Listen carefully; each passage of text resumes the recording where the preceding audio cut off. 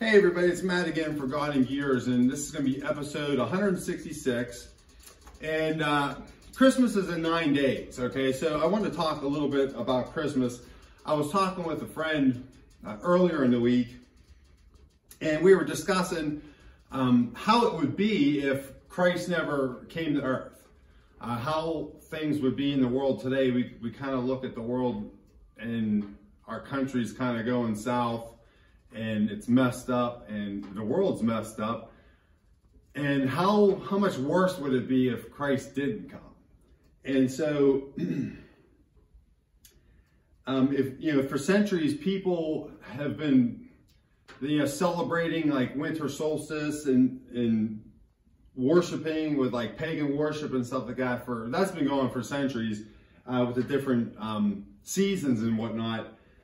And so I don't want to get into that too much, but Christmas became a federal holiday in the United States in 1870. And so even back then, most people believed in the birth of Jesus, and they believed in Jesus, God. You always have your naysayers. You always have people that just are not going to believe. But so today, we're at the point where it's kind of shifted. So we don't have a lot of people that do believe in the birth of Jesus or the real meaning of Christmas. And so, 150 years later, what happened? So I just want to talk tonight about that.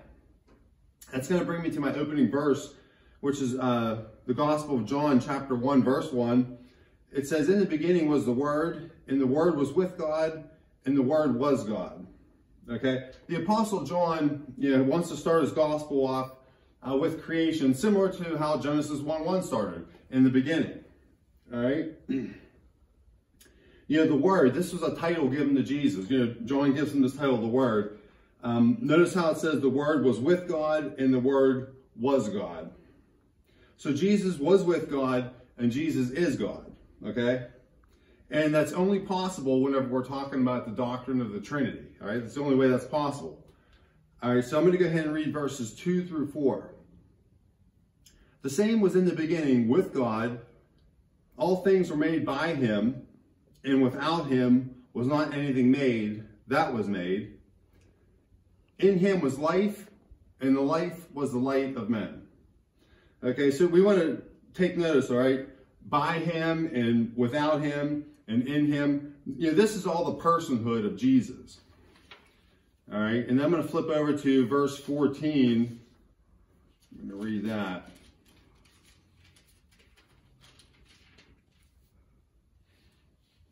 "And the Word was made flesh and dwelt among us, and we beheld his glory, and the glory as of the only begotten of the Father, full of grace and truth." Okay?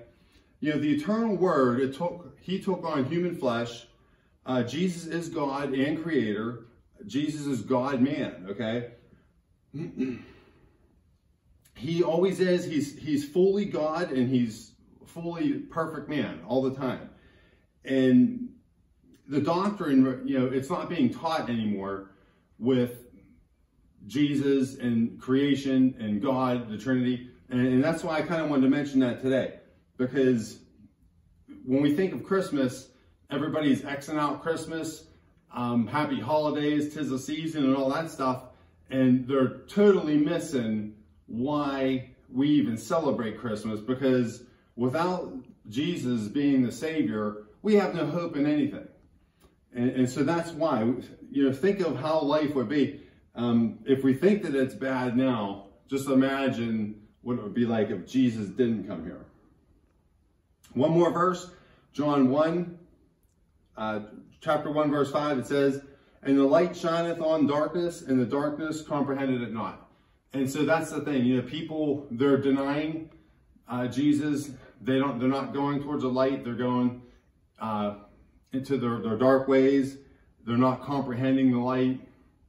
And so I can't imagine how bad things are. I talk to people every so often, and I think about when, Noah and the flood, and there was only 8 righteous.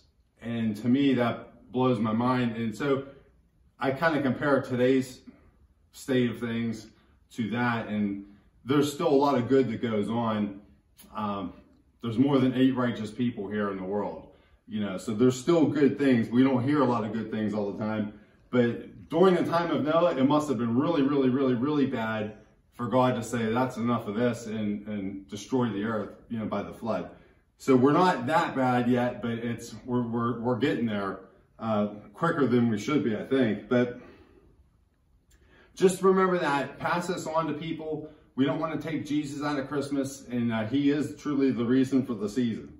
Okay, I'm going to have a word of prayer.